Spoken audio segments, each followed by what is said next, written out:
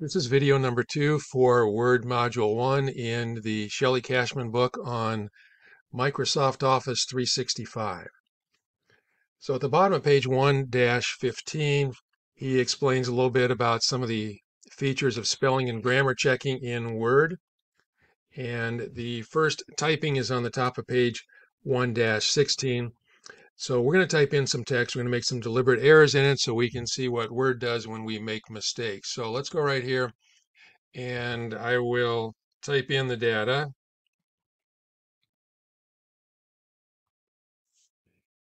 Okay, so this is what we were asked to type in. This is a mistake. We've got the double blue line. This is a mistake. We've got the dotted purple line. It's not gold like he says it should be. And then we've got a red wavy line down here for the duplicate word. But up here, this is supposed to be a misspelled word, and apparently Word thinks that it is not misspelled. If we right-click on it and go to search here, it will open up a search window over on the right side, and it tells us that apparently that actually is a word. It's not very commonly used, but it also gives us an option here for possible replacement. And if we click on the plus sign over here next to it, it will insert clean instead of clan. However, for whatever reason, it also puts in a paragraph mark. It basically hits the enter key after the word clean. We don't want that. So we're going to get rid of it. We need to position the cursor to the left of the paragraph mark and then hit the delete key, not the backspace key. The backspace key would delete the N. I want to delete the paragraph mark, so I'm going to hit delete now. And now the text looks like it's supposed to. So the next line appears to be okay. The line after that has the word for, and it has a double blue line underneath it, indicating that this may be a usage or grammar problem. Let's right click on that, and it says grammar and possible word choice error, and it should be for, and go ahead and click on for, and it will replace it correctly for us. The next error is this off of, and if we right click on that, it says this is a conciseness thing, and more concise language would be clearer for your reader. It recommends just using the word off instead of off of, and that probably makes sense. So go ahead and click on off. Then down at the bottom, we got one final red wavy underline. We've got the word or appearing twice here. Let's right click on the second or. It calls this spelling. I don't know if that's spelling or not, but let's go ahead and delete the repeated word. And now our document looks the way his does in the textbook. There are some options here.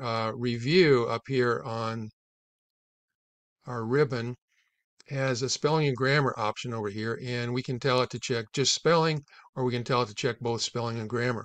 We can also go to our File tab over here, and down here under Options, one of the options is proofing, and that's basically our spelling and grammar. The spelling and grammar stuff is down here. There's some autocorrect stuff up here that's kind of cool, but what we're concerned about is from here on down. So you probably want these first 4 items turned on all of the time, and it will flag mistakes for you. Sometimes the grammar things it flags are not necessarily mistakes, and you can use your own judgment on that. You don't always have to follow Word's recommendations, but I recommend keeping these on all of the time as you type. You'll probably end up with better documents if you do. Okay, let's click on OK. Okay, now we're on page 1-18. I forgot to hit the end key to move to the end of the line. I can either just click at the end, or I can hit the end key on the keyboard and move to the end of the line.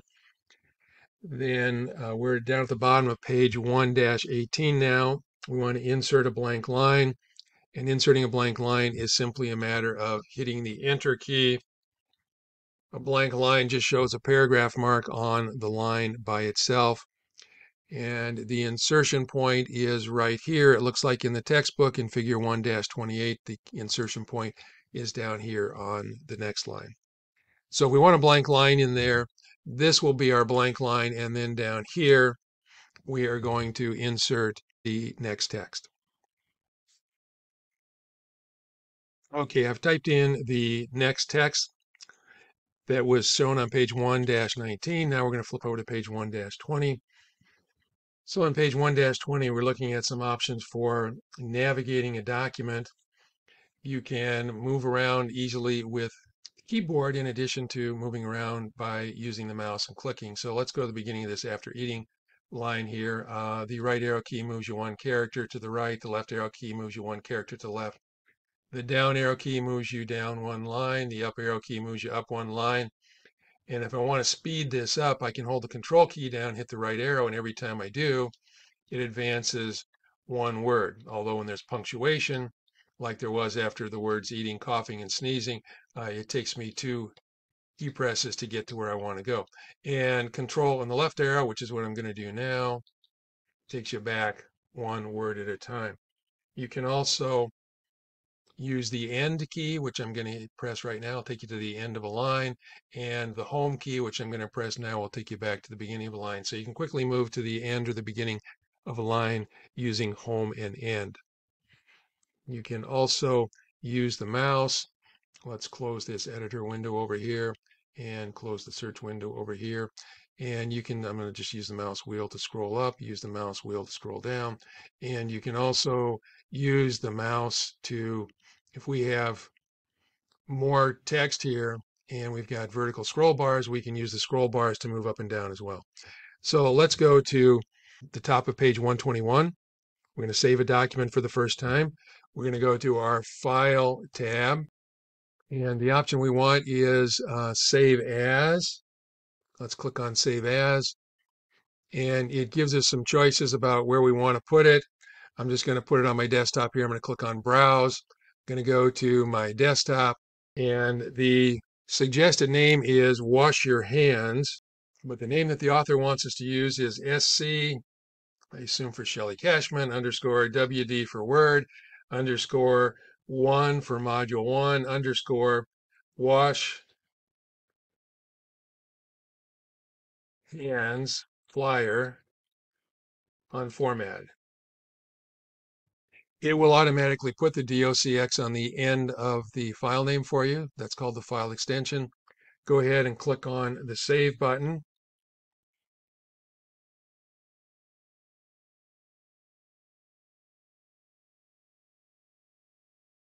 And it'll save your document and it'll return you back into the editor. And you may get an additional tip up here. If you do, just click on Got It and it will go away. Now we're on the bottom of page 1-23, formatting paragraphs and characters. And let's flip over to the next page. And it talks a little bit about fonts and font sizes and themes. And then at the bottom of page 125, it talks about how to change a document theme. So a theme is just a collection of fonts and colors and formatting information that you can apply to your entire document. So you can very quickly, by changing the theme, you can change the look of your entire document. So what we're going to do is we're going to go to the top of page 126. We're going to do Control Home to move to the top of our document. So we should be to the left of the sentence that says wash your hands. And we want to go to the Design tab up here on the ribbon. And on the far left side, we've got a bunch of themes. If you click on the down arrow here, it'll show you a little preview of the themes. It's kind of hard to get a feel for them just by looking at these thumbnails. But you can hover your mouse over them and they will automatically be applied. So you can get a live preview here as you move the mouse over them. Most of the text, I think the text is always black. What changes here is the font. So you can see some font differences here as I pause the mouse. Some of the colors will change, but those are for things like headings. We don't have any headings in here right now, so that's not really going to make any difference. So we're on number 2 on page 126. It says scroll to and then point to Slate in the themes gallery to display a live preview. So Slate is, it'd be cool if these were alphabetical.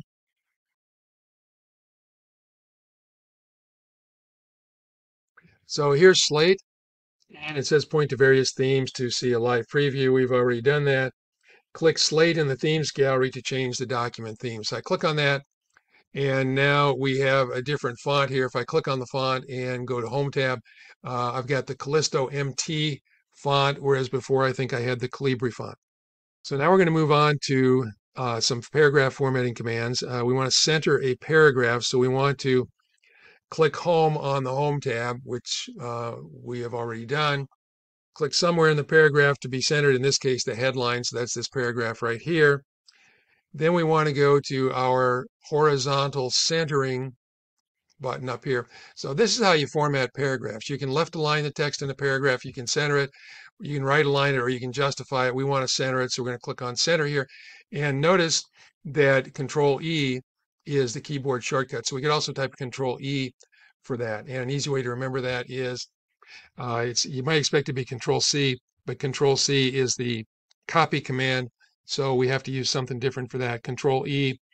If you want something centered, it will have equal margins on both the left and the right side. So that's kind of an easy way to remember Control E for center. So I click on that and it gets centered precisely between the left and the right margins of my document. Now let's go to page 1-28. We're going to center another paragraph. So we're going to click in the washing your hands paragraph here. We're going to click on center. We're going to center that one as well. Now we're in the middle of page 1-28, and it tells us how to select a line here. If you want to select just one line, what you do is you move your cursor over to the left far enough so that it turns into an arrow pointing to the right, up to about 1 o'clock. Click on that, and it will select the line. I can do that on any line here. And if I happen to want to select more than that, I can double click, it'll select a paragraph for me. If I want to select multiple paragraphs, I can just go to the left margin here, get my arrow pointing to 1 o'clock, and then just click and drag through as many lines as I want to select. Now we're on the bottom of page 1-29, changing the font size of selected text. So with wash your hands selected, let's go back up here and select wash your hands. We want to go to the home tab, and we want to go to the font group. This is the font size button. If we click on the down arrow here, it will give us a bunch of choices. If we don't want one of the choices that's here, we can always type on top of the number that's up there highlighted in gray. We want 36 points. A point is 1/72 of an inch, so this should give us text that's about half an inch tall. So choose 36, click on it, and our text should be much bigger. This should match the text at the top of page 1-30. Now we're on the middle or the bottom of page 1-30 to change the font of selected text. So this is the font name up in this box here. If we click on the down arrow, we can also get a live preview. So it looks like the one we have right now is called Callisto MT. And we are looking for Rockwell Extra Bold. Now, this is kind of cool. As you move your mouse through these options here, you will get a live preview. There might be a little delay sometimes. If you move your mouse too fast, you're not going to get all of them, but it will do a live preview for you. We want Rockwell. You can take the mouse here, and these are in alphabetical order, fortunately. So we want Rockwell Extra Bold. So when you get to Rockwell Extra Bold, go ahead and click on that, and I'm going to get some really bold text there for our title. Now we're at the bottom of page 1-31. We want to change the case of selected text. So we're still going to keep this text selected. We are going to the Home tab. We're going to the Font group. We have some options here for changing the case. Sentence case will capitalize the first letter. Lowercase will turn everything to lowercase. Uppercase will turn every character to uppercase. Capitalize each word is an option, and toggle the case in case you had everything backwards and just want to flip lowercase to uppercase and uppercase to lowercase.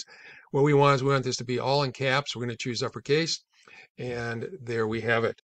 Now we're at the bottom of page 1-32. To apply a preset text effect to selected text. So we still want the title selected. We are going to click Text Effects and Typography button on the Home tab in the Font group. And the option that we want is in the second row, the next to last item here. It's labeled Fill White, Outline Brown, Accent Color 1, Glow Brown, Accent Color 1. Go ahead and click on that. And this should match the text now at the bottom of page 1-32. So there's some other options that they encourage you to experiment with at the top of page 1-33. And we want to click any place else in the document just to remove the selection. So now let's go to the bottom of page 1-33. We want to shade a paragraph here. So we want to click inside title paragraph. We don't need to select the entire paragraph here because this is going to be a paragraph command. Paragraphs command always apply to the entire paragraph. We're going to go up here to our shading button. Click on the down arrow, and we are going to do some fill colors for the background here. Got a bunch to choose from here, and the one that we want is we want brown accent 4 darker 25%. It's the 5th row, 2, 3, 4, 5, and it is the 8th item over, 1, 2, 3, 4, 5, 6, 7, 8. Okay, so that should match the text at the top of page 134, and we've been going for a while now, so I think we'll stop here and we'll continue at the bottom of page 1-34 with the rest of module 1.